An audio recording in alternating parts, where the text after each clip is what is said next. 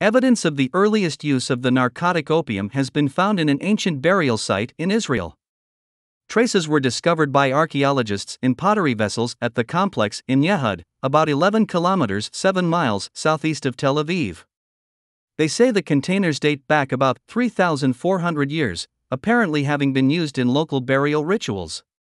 The site was used by inhabitants during the period when the land was known as Canaan.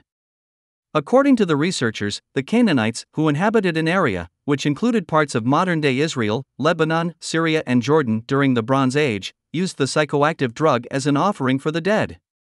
This is the only psychoactive drug that has been found in the Levant in the Late Bronze Age.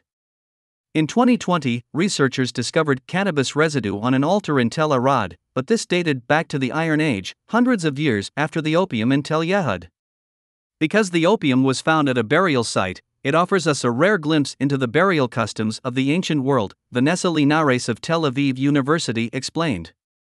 The vessels had been unearthed in 2012 when the site was excavated by the Israel Antiquities Authority, IAA, but the latest findings are the result of a new study by the IAA, Tel Aviv University and the WEIZMANN Institute of Science. It is believed the opium was grown in what is modern-day Turkey and brought to Yehud via Cyprus. The receptacles themselves were made in Cyprus, the report says. Described as base ring juglets, they were part of a number of pottery vessels thought to have been given to accompany the dead into the afterlife. They are shaped like inverted closed poppy flowers, which had long ago given rise to the hypothesis that such vessels were used in rituals for the drug. The discovery at Tel Yehud marks the first time actual traces have been found in this type of jug.